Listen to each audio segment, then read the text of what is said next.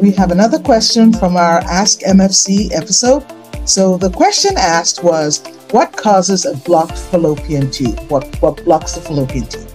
The fallopian tube are the tubular structures that go from the endometrial cavity and stretch out into the peritoneal cavity, into the abdominal cavity, and open up right around where the ovaries are, so that when the egg is ovulated and comes out, it is picked up by this tube, and then the egg in the tube is fertilized by incoming sperm, and then the sperm and the fertilized egg now moves and is moves to the cavity and is implanted in the cavity in about 5 days.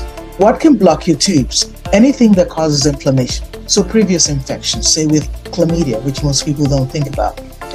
If you have any inflammatory process going on, sometimes endometriosis can do that. If you have previous surgery, it can also cause inflammation in scar tissue and can block the fallopian tubes.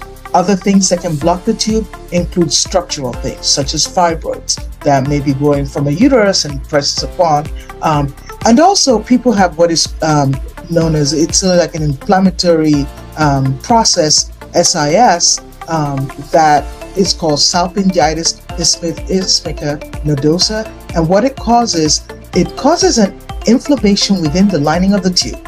And it's sort of like an autoimmune function that can block off the tube. And unfortunately, if you were to cut off this inflammatory area and rejoin the tube, it can simply reform. So it's really not always correctable.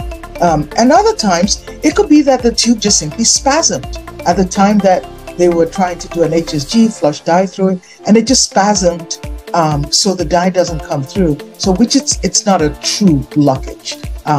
But because when the spasm relaxes, then the tube can get back to being open. So I hope that answers your question.